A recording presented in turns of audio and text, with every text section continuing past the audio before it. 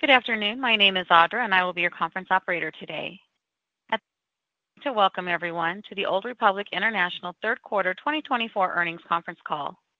Today's conference is being recorded. All lines have been placed on mute to prevent any background noise. After the speaker's remarks, there will be a question-and-answer session. If you would like to ask a question during this time, simply press the star key, followed by the number 1 on your telephone keypad. If you would like to withdraw your question, press star 1 again. At this time, I would like to turn the conference over to Joe Calabrese with FRB. Please go ahead. Thank you. Good afternoon, everyone, and thank you for joining us for the Old Republic conference call to discuss third quarter 2024 results. This morning, we distributed a copy of the press release and posted a separate financial supplement. Both of the documents are available on Old Republic's website at www.oldrepublic.com. Please be advised that this call may involve forward-looking statements as discussed in the press release and financial supplement dated October 24th, 2024. Risks associated with these statements can be found in the company's latest SEC filings. This afternoon's conference call will be led by Craig Smiddy, President and CEO of Old Republic International Corporation, and several other senior executive members as planned for this meeting. At this time, I'd like to turn the call over to Craig Smiddy. Please go ahead, sir. All right. Thanks, Joe. Well, good afternoon, everyone, and welcome again to Old Republic's third quarter 2024 earnings call. With me today are Frank Sodaro, CFO of ORI, and Carolyn Monroe, President and CEO of our Title Insurance Group. So during the third quarter, we produced $229 million of consolidated pre-tax operating income, which is down from $251 million in 23. And our consolidated combined ratio was 95 compared to 92 last year. General Insurance had strong underwriting results, which continued through the third quarter, producing $197 million of pre-tax operating income, and that was down from $216 million last year. The General Insurance combined ratio was at 94 in the quarter compared to 89 last year, and this mostly reflects the anticipated lower level of favorable prior year loss reserve development when compared to the historically high level of favorable development we experienced in 2023.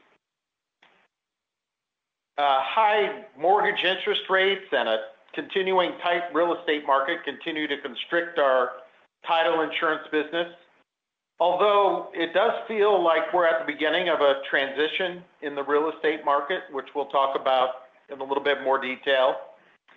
And despite the headwinds, title insurance produced $40 million of pre-tax operating income in the quarter and almost $90 million so far this year. The title insurance combined ratio was 96.7 in the quarter, and that's unchanged from the quarter in 23. So our conservative reserving practices continue to produce favorable prior year loss reserve development in both general insurance and title insurance, though as expected, not to the same historically high level we saw in general insurance the last couple of years. In 2024, we remain on track to produce our 10th consecutive year of favorable loss reserve development.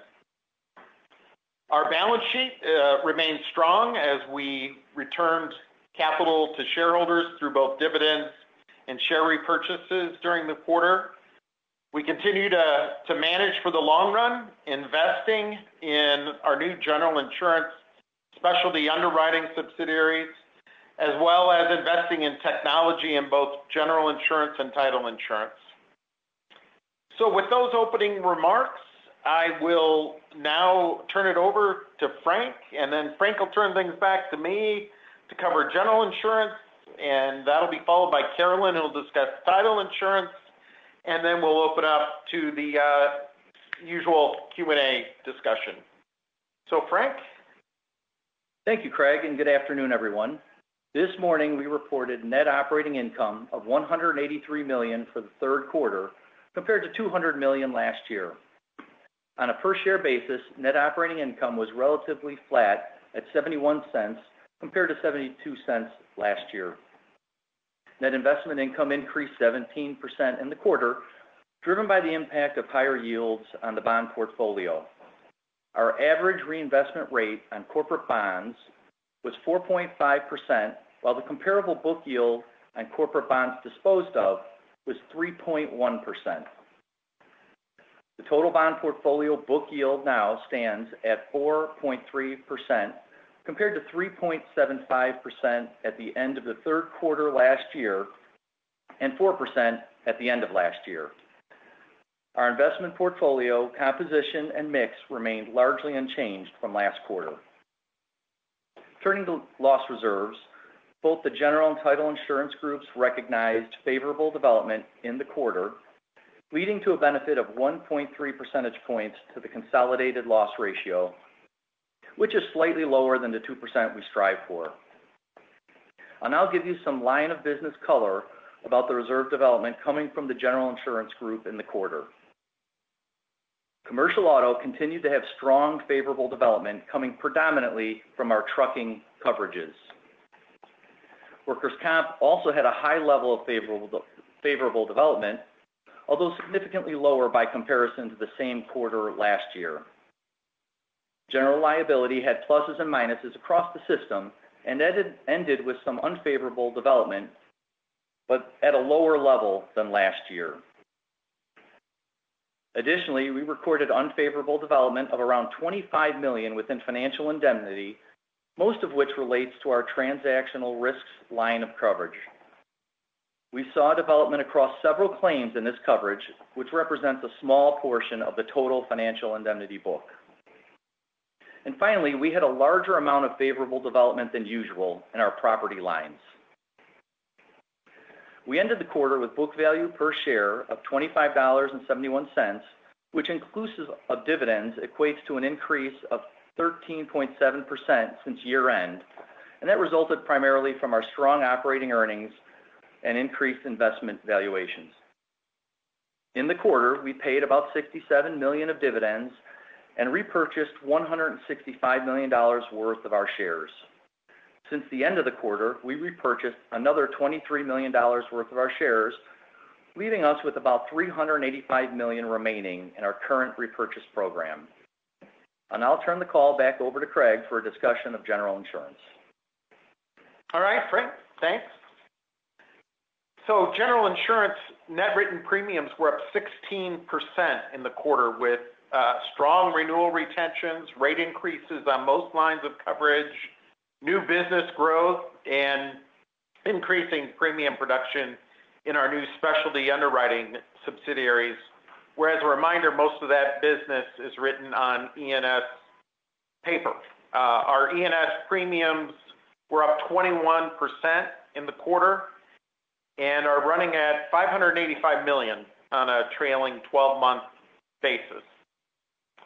As I mentioned in my opening remarks, in the third quarter, General Insurance pre-tax operating income was $197 million, and the combined ratio was 94, while on a year-to-date basis, pre-tax operating income is at $620 million, and the combined ratio is at 92.3, which is exactly in the middle of the target range we give of between 90 and 95. So this demonstrates that we continue to grow at a strong clip at a very profitable level.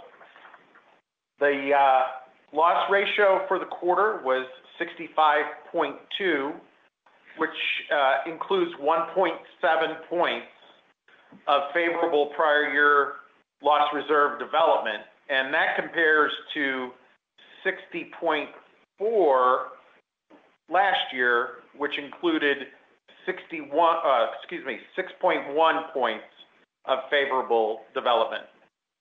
Absent the impact of favorable reserve development, the accident year loss ratio was relatively stable as compared to last year on both a quarterly and year-to-date basis.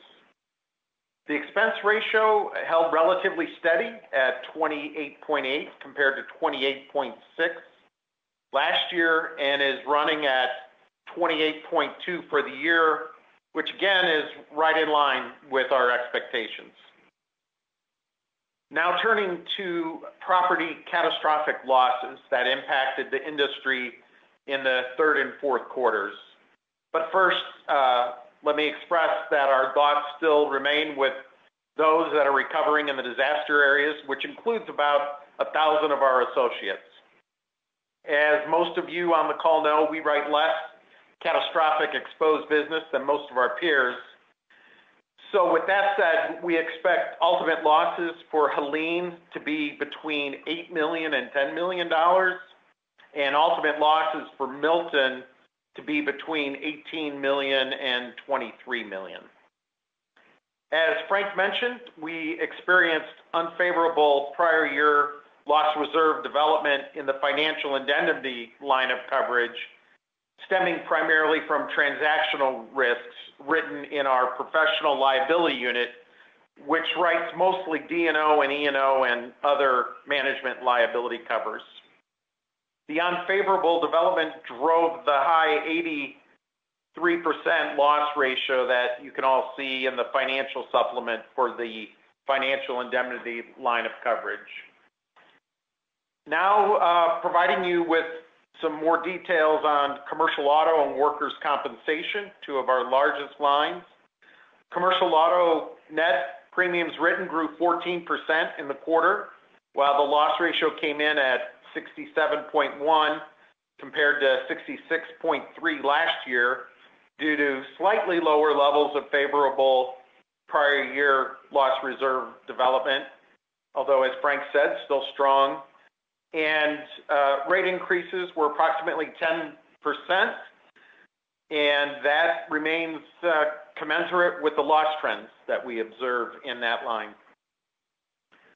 Workers' compensation net premiums written held relatively steady quarter to quarter, while the loss ratio came in at 58.8 compared to 33.2 last year due to much lower levels of favorable prior year loss reserve development this year when compared to the historically high levels of favorable development we experienced this quarter in 2023.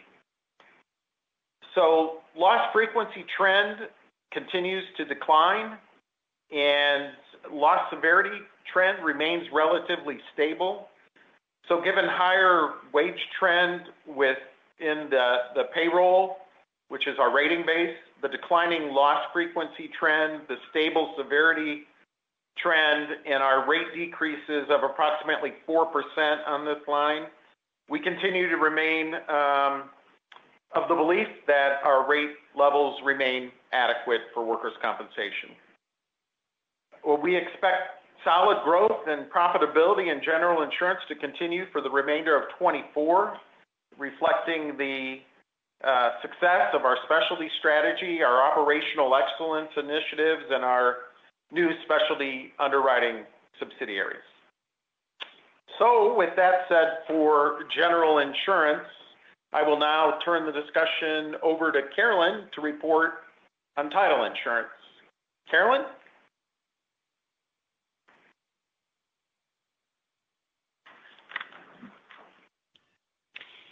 And it does look like Carolyn has disconnected. If we could just wait one moment while we reconnect. Okay. I know Carolyn is in one of those areas impacted by the recent catastrophes, so hopefully we'll be able to get her back on.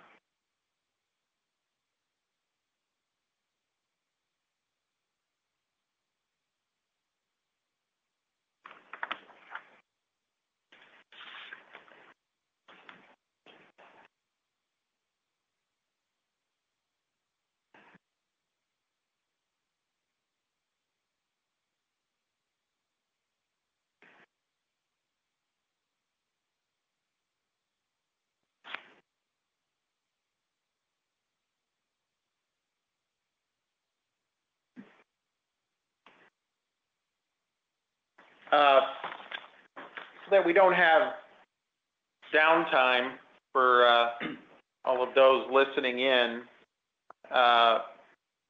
perhaps I can kind of wrap. Craig, I got reconnected. Okay, great. I'm sorry. No problem. I was ready to pivot and call an audible here, but we'll hand it to you. All right. Thank you. Sorry about that. The title group reported premium and fee revenue for the quarter of $709 million.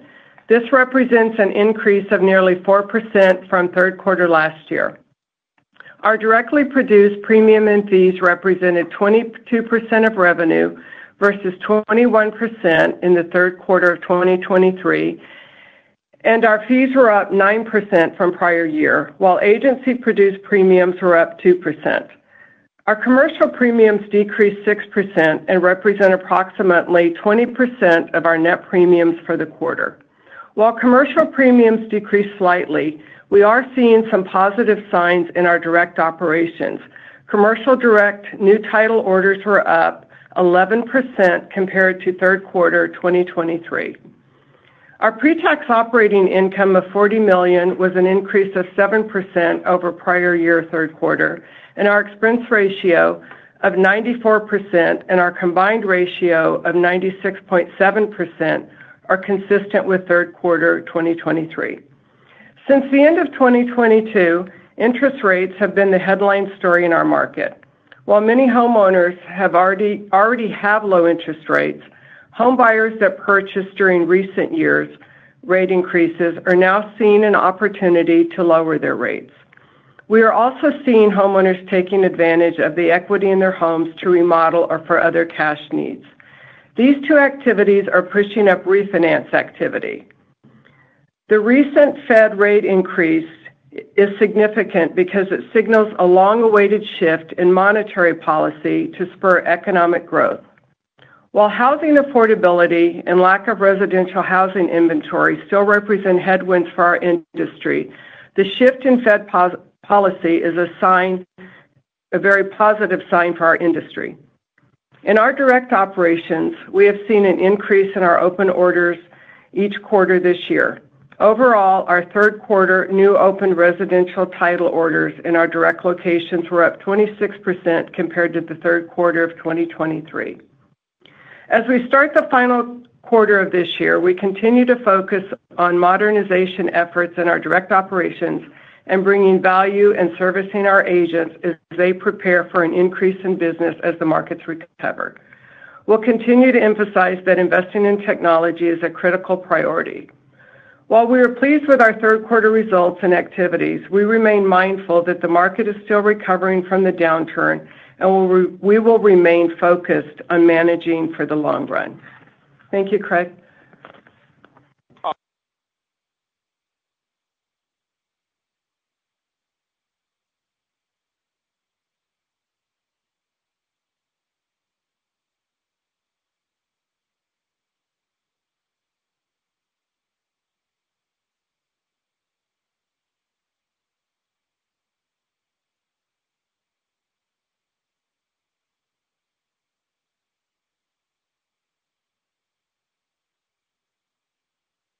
And it feels like we're at the beginning of a transition in the real estate market. Overall, our year-to-date results are driving positive performance in our earnings per share growth, our operating return on equity, and our book value growth. And these results have enabled us to return a record amount of capital to shareholders this year. So that concludes our prepared remarks, and we'll now open up the discussion to Q&A, where either I'll answer your question or I'll ask Frank or Carolyn to help me out and respond. So we'll open it up to Q&A. Thank you. We will now begin the question and answer session. If you have dialed in and would like to ask a question, please press star 1 on your telephone keypad to raise your hand and join the queue. If you would like to withdraw your question, simply press star 1 again. We'll take our first question from Gregory Peters at Raymond James. Good afternoon, everyone. So the last couple of comments I missed. I must have also a poor connection here. You did mention it got back in where you're talking about share repurchase activity. So can we go back to the capital management initiatives, what the expectations are for share repurchase for the balance of the year, and how you think about it for 25? Sure. So maybe I'll, Greg, since I don't know exactly what you might have missed, I know you're down in that same area as Carolyn, but perhaps Frank could just recap on where we were at during the quarter and since the end of the quarter with our share repurchases. Yeah, so share repurchases in the quarter was about $165 million. Since the end of the quarter, we did about another $23 million. That's taking the full year up to $768 million of repurchases. Puts us right at about $1 billion return when you include since the end of the quarter and our dividends. The other thing I'd add is we have about $385 million remaining on our current authorization. Yeah, and Greg, I would just speak to that and say that we have always been mindful of valuation when we're repurchasing, and our pace of repurchases does depend somewhat on that. And it looks like we could continue to repurchase through the end of the year, and that could possibly exhaust the remaining amount of $385 million that Frank spoke to, or that might go into the first quarter of next year as we continue down the repurchase path. Thank you for clarifying that. The second question, in your comments, Craig, you spoke about, I think you said E&S was up 21%. Is that the four businesses, the new ventures you've been talking about, where the premium's up? And I think you said the run rate's around 385. Is that right, or 588 maybe? Excuse me, I got two different numbers on here. That's right. And can you just give us an update on how you're looking at those businesses? Because I think that's a growth engine, as we think out over a multi-year period. Sure. I'd be happy to. So just to level set, again, Old Republic Union is our non-admitted surplus lines company, and all of our 17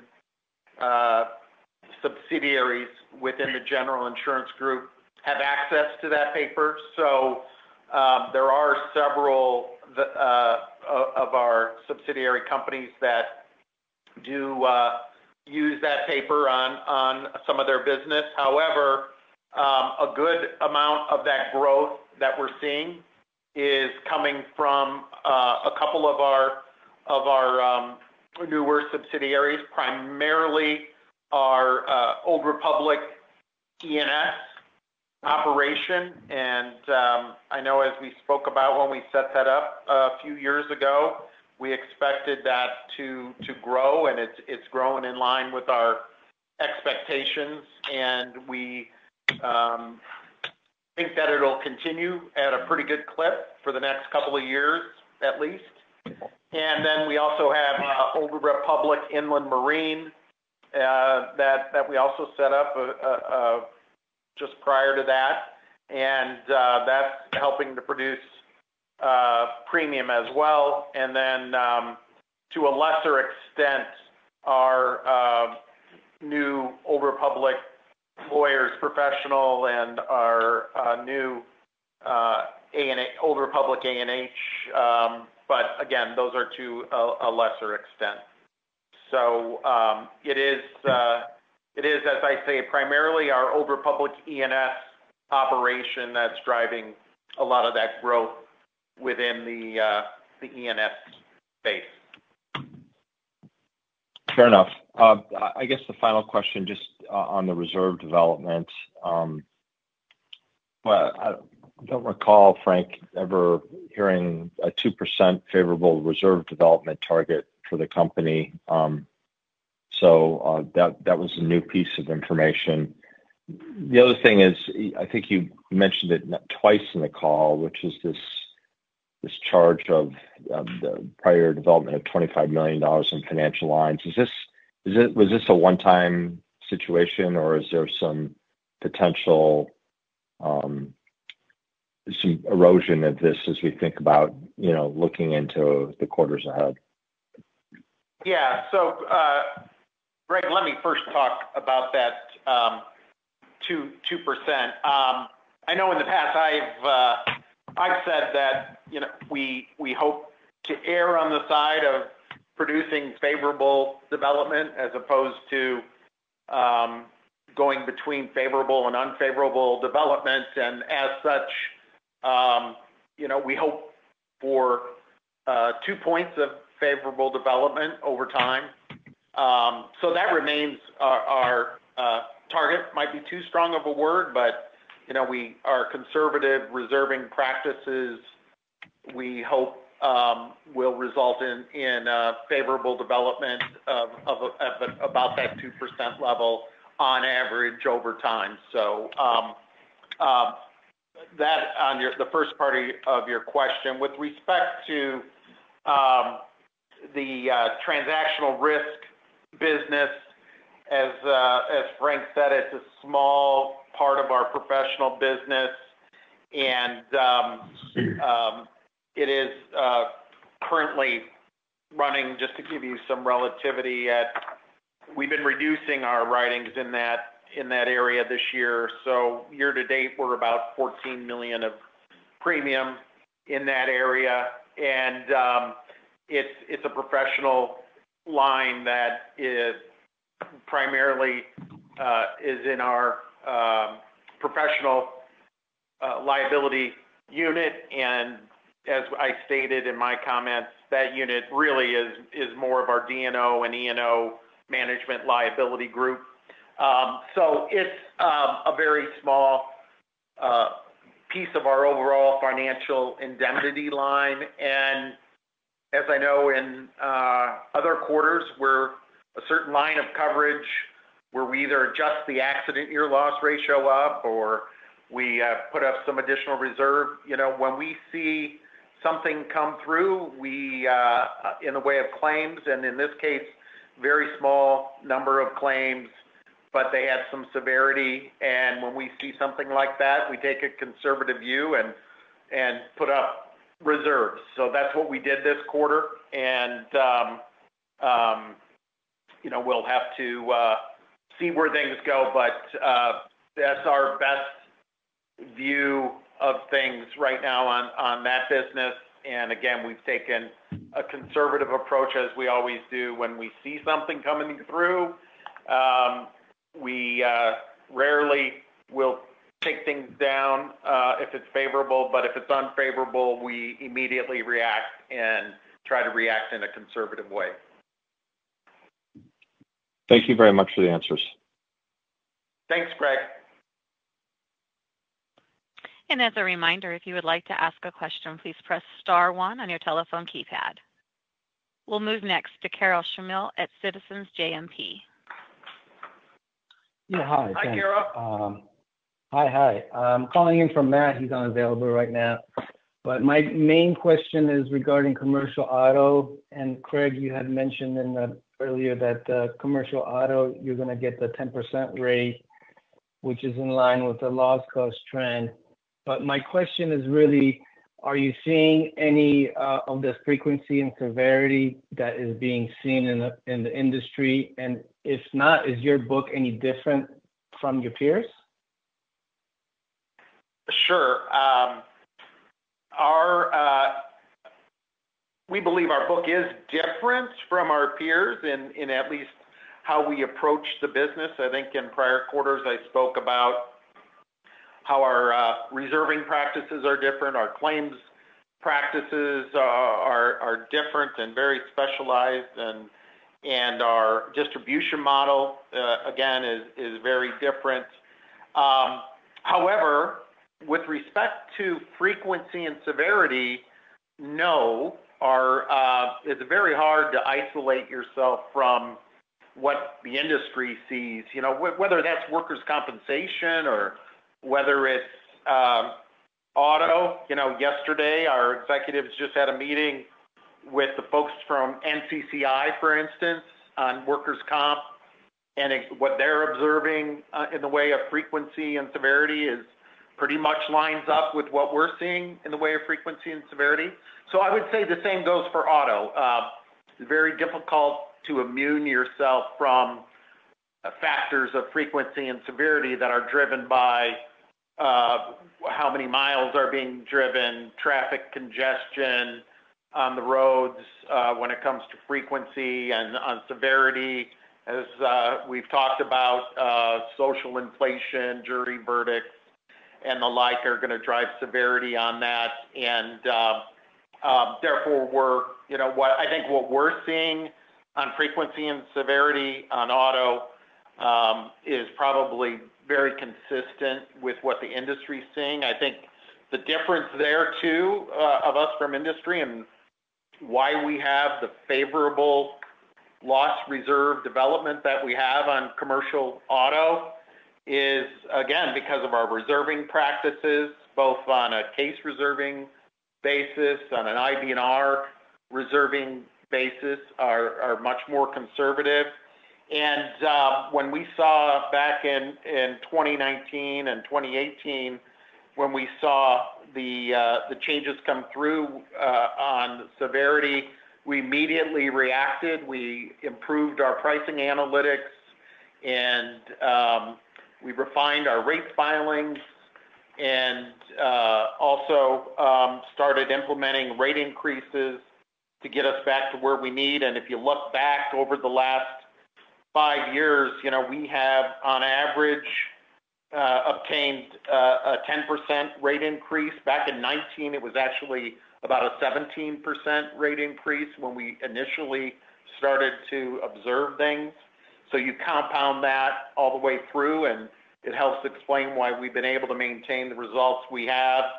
And we were, I think it's safe to say, much sooner to react and perfect our pricing and our case reserving much sooner than many in the industry that are putting up unfavorable development. Great, thank you. That's very helpful. And then just a short follow-up regarding the buyback and the overall capital management. You guys said earlier that you're open to maybe using all of your buyback for this year or maybe into next year. Is there something that you're looking at? Are you looking to use the capital more for premium growth? Well, let me just step back and give you perhaps a broader response than that, and that is, as I've indicated in several quarters, when the issue of capital management comes up, I remind everyone that every quarter we review our capital management position with our board, and we make a recommendation on ways to return excess capital if we deem there to be excess capital. The first preference for capital is to grow the business. But we have been so fortunate to produce the results we have that our retained earnings have as much capital as we've returned over the last several years. Our retained earnings keep filling that bucket back up, and that keeps happening. So as we get into next year, I would suspect that we will again be in that position where retained earnings keep filling up that capital bucket, and unless there's an opportunity for an M&A transaction or an opportunity to continue to make stronger investments in new businesses, then we will deem that capital to be in excess, and we'll again have a conversation with our board and talk about the best ways to return that, whether that be through a share repurchase or through a special dividend. Great, understood. Thank you very much. Thank you. And we'll take a follow-up from Gregory Peters at Raymond James. Hey, so in your press release, you called out warranty, home warranty as being where pricing's being competitive and pulling back. Yet, if I look at that segment's results, net written premium was up substantially in the quarter and up for the year. So maybe you can help walk us through the moving pieces inside that segment. Yeah. So I'll talk to it a little bit, Greg. I can tell you that we did write a new program within our home and auto warranty segment that was auto warranty. That business has been very profitable for us and has ran at decent loss ratios. So we expect to continue to grow at a pretty decent clip of premium on our auto warranty. And as respects, I thought you said something in your question about something in the release that indicated perhaps something different than that. If you could just clarify. If I look at the press release, it said largely reflecting market conditions or declines in public D&O, transactional risk and coverages, and to a lesser extent, home warranty. Okay. Yeah. So thank you for that clarification.